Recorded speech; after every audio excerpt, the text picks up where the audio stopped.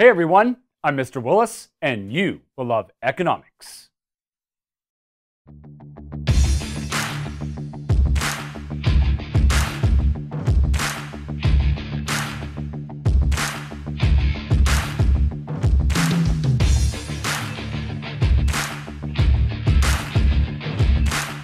Monopolies use high barriers to entry and immense market power to eliminate competition and dominate an industry. This can lead to price discrimination in the market. Price discrimination is a practice where a monopoly sells specific products to different buyers and charges each consumer the highest price that they are willing and able to pay according to their purchasing power and demand elasticity. In other words, while the firm may sell the same product to several different buyers, each individual buyer pays a different market price based entirely on their willingness and ability to pay. In order for price discrimination to be possible, three conditions must exist in the market. The first is that the firm must have monopoly power in the industry. The market conditions of a monopoly are perfect for price discrimination. A monopolist sells a completely unique product, so there are absolutely no substitute goods in the industry. Furthermore, with no other firms to turn to, consumers must buy from the monopolist in order to meet their needs and wants. This makes it possible for the firm to charge different prices based on a consumer's willingness and ability to pay. With only one firm in the market, who else is the consumer going to buy from? They may not like it, but they'll pay the price set by the price discriminator in order to satisfy their utility. A firm must also be able to segregate the market in order to price discriminate. When a monopoly segregates the market, it keeps buyers separated so it can hide information from them. In the case of price discrimination, the monopoly will sell its products in a segregated market to keep buyers from knowing that they're being charged different prices.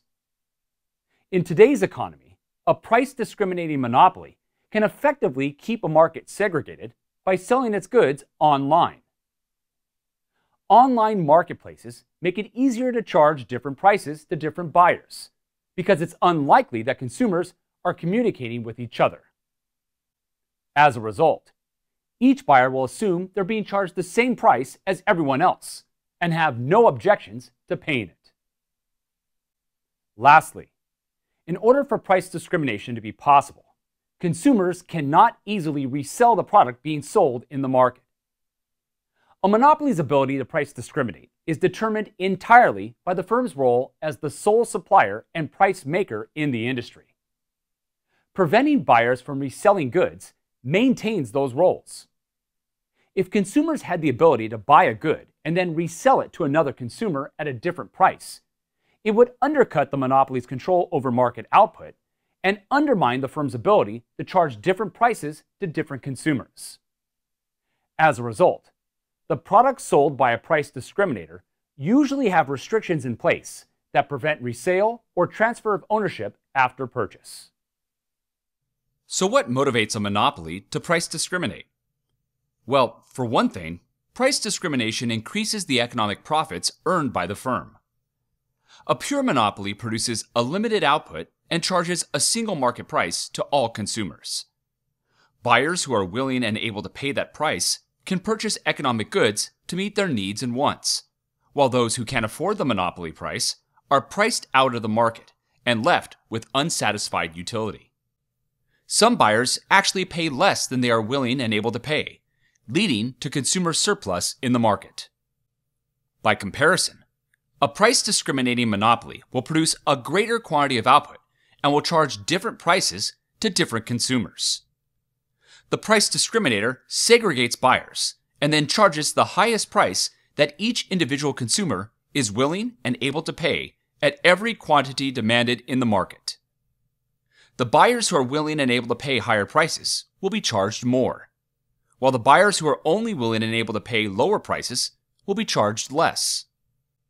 Because everyone is paying their buyer's maximum price, no one saves money in their transaction with the firm. As a result, consumer surplus in the market is eliminated, and any surplus that would have existed is captured by the price discriminator in the form of economic profit. Price discrimination also makes the firm allocatively efficient. Remember that for a pure monopolist, the marginal revenue of each additional unit sold is less than the price per unit at every quantity demanded. This means that marginal revenue is less than demand at every output level.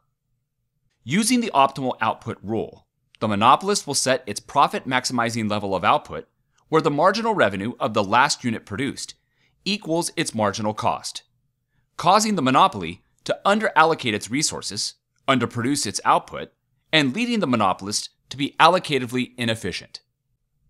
By contrast, because the price discriminator can charge consumers the highest price they are willing and able to pay, the marginal revenue earned from each additional unit sold is equal to the price charged at every quantity demanded.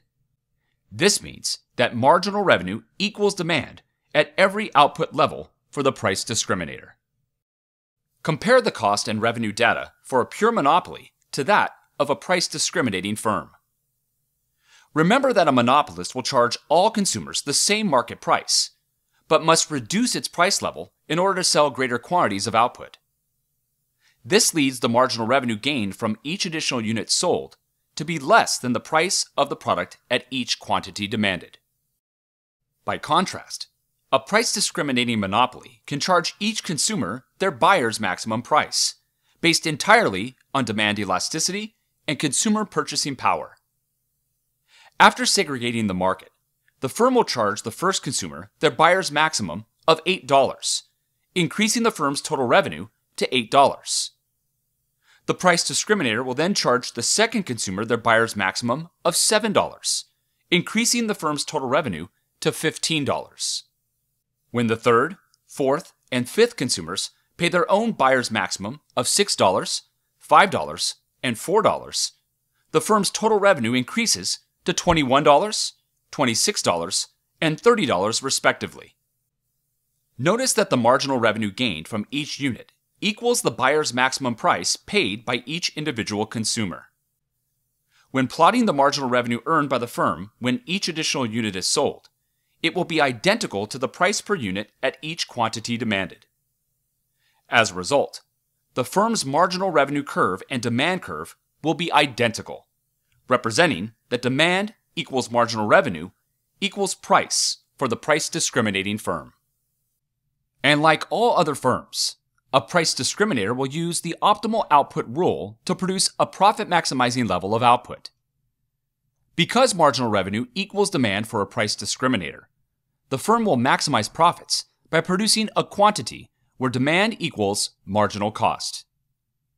A price discriminator will continue to produce its output and charge individual consumers the highest price they are willing and able to pay until the price of the last unit sold equals the marginal cost of production. This is the point where marginal revenue equals marginal cost for the firm. From here, it's no longer profitable for the firm to continue production because the marginal revenue of the next unit sold is less than the marginal cost to produce it. As a result, the firm has reached its profit maximization point and is now producing the socially optimal level of output. At this point, because the price discriminator is producing where price equals marginal cost, it's producing an allocatively efficient quantity of output. A great example of price discrimination in the real world can be found in the airline industry. Think about it. Airlines hold monopoly power on routes to certain destinations at certain times of the day. For example, if I wanted a direct flight from Los Angeles to London and I wanted to leave in the afternoon, Virgin Atlantic is the only carrier that provides that flight option. In this sense, Virgin Atlantic holds a monopoly on afternoon flights that travel non-stop from LA to London. As a result, Virgin has the ability to determine the quantity of seats it will provide and has the power to set a price for each passenger. These market conditions are perfect for price discrimination. So how do they do it? Easy. First, Virgin segregates the market by selling non-refundable tickets online using a customer's name and proof of ID, making it impossible to resell a seat to another passenger. The firm then asks passengers where they are leaving from, where they are going, how long they will be gone, and how many people are traveling in the passenger's party. By asking these questions, Virgin is gauging whether the passenger is flying for business or pleasure.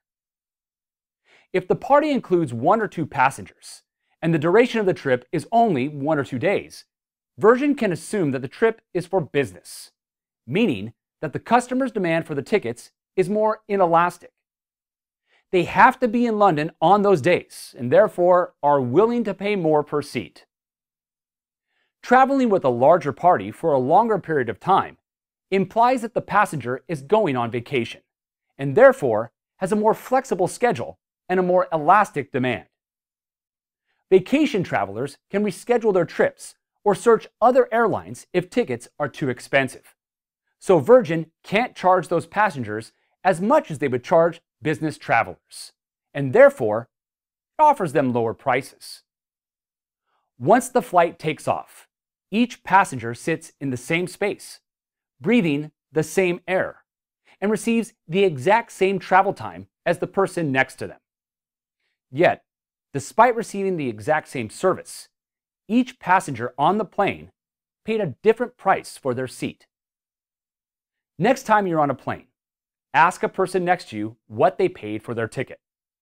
There's a good chance they paid a higher or a lower price than you did, depending entirely on when they booked the flight, the size of the party they're traveling with, and whether or not they're flying for business or pleasure.